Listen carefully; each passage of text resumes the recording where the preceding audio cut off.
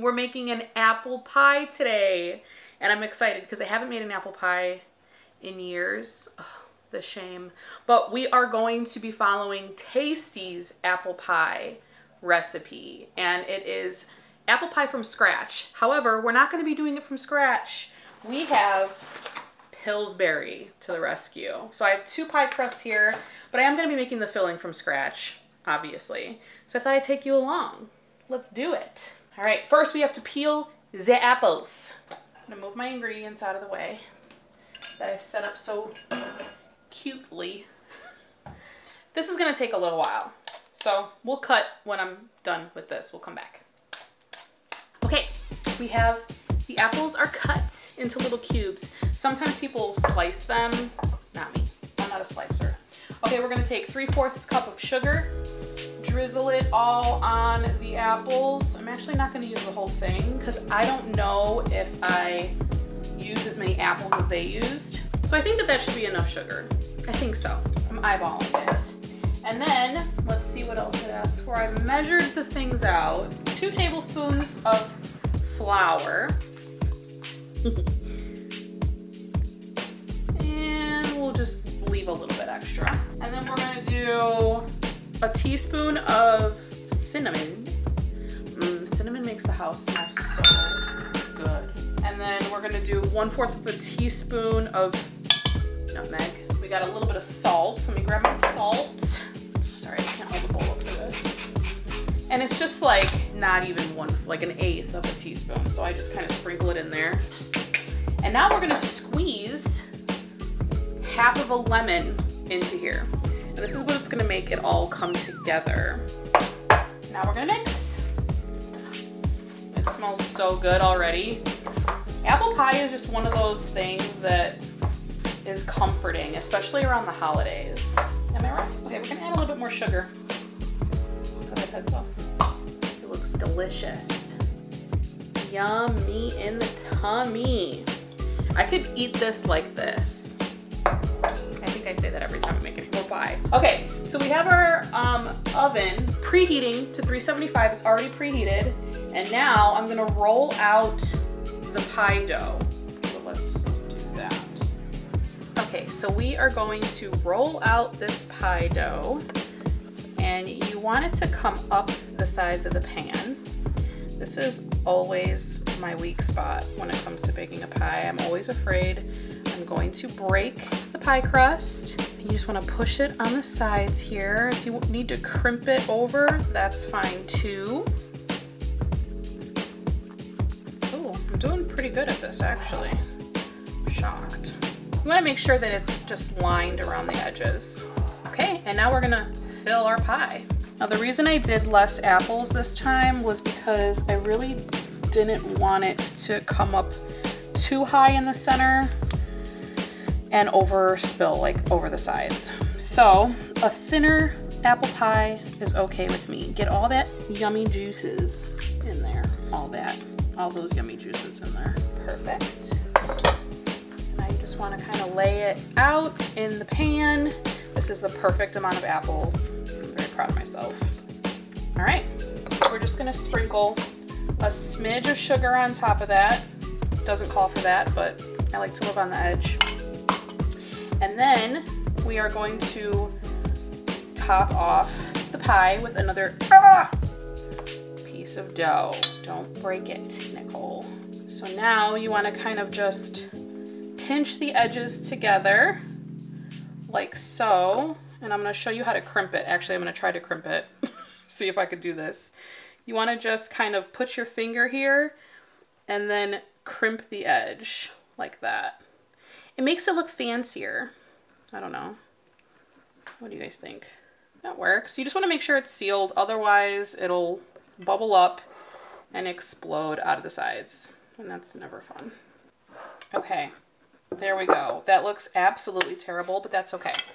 Okay, we're gonna do just a little egg wash on top here.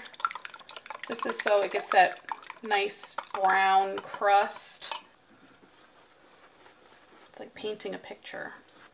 Now this is gonna bake in the oven for about an hour. I'm gonna check on it at around 45 minutes though, just because I'm using less apples. So now we are going to sprinkle a little sugar on top. That will also caramelize, and then it'll give it that golden crust.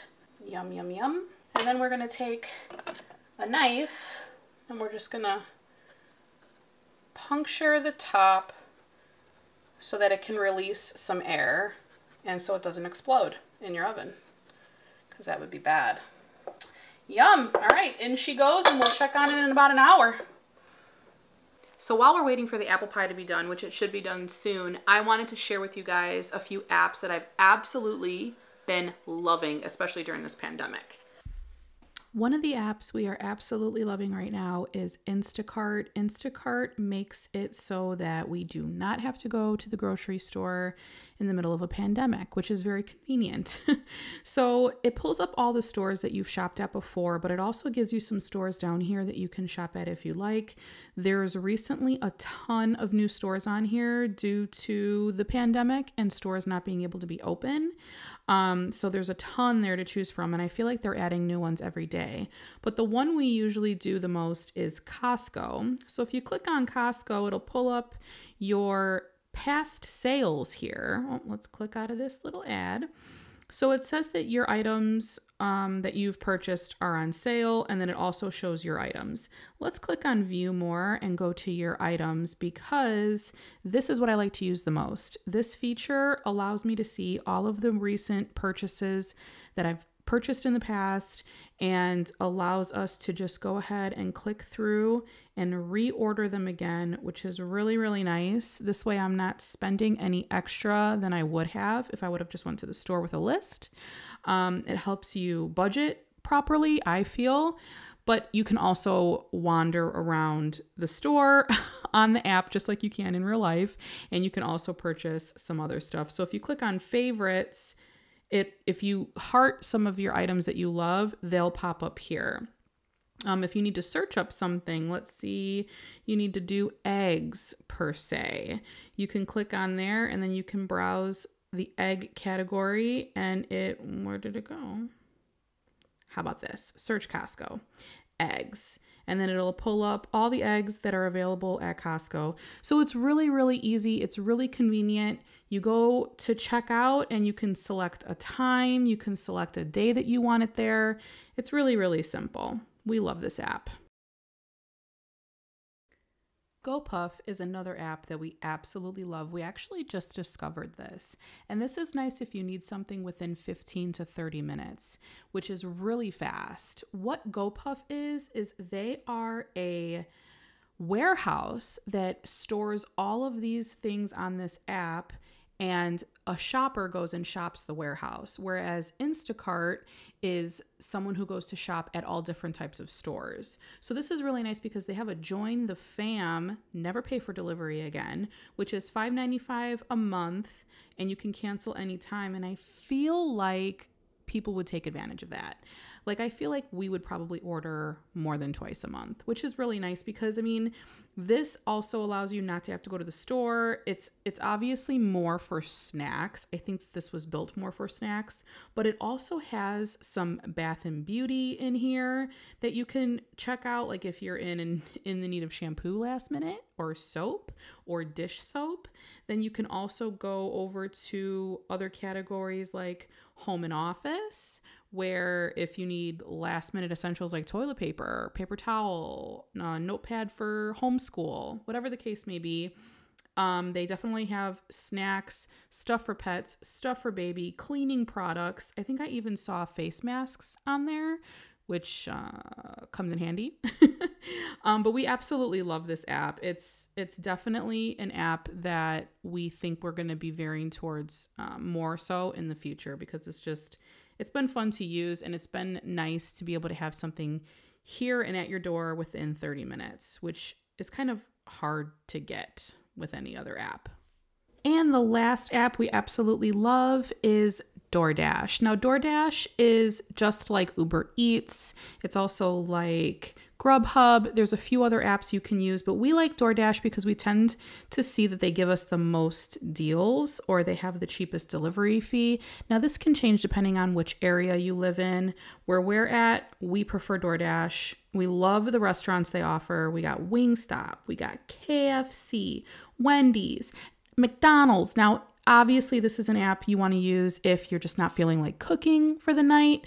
We tend to use this on the weekend.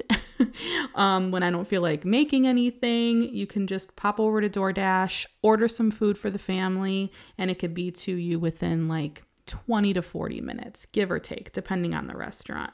But we love DoorDash a lot. Be sure to check out those apps. We use them quite often, and it helps to not go out if you don't have to go out. Okay, I think the apple pie is done. Let's go check it out.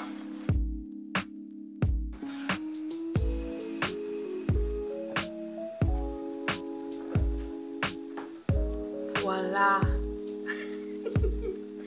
Okay, this looks delicious, but as you can see, there are some spots on here where it kind of bubbled up. Now, if the pie was like up here with apples, that would have happened in more spots. But this will dry up and it'll just add deliciousness to this dish. Hold up, I am on my way, I'm in motion. Let's go to the ocean. Yeah, let's go out.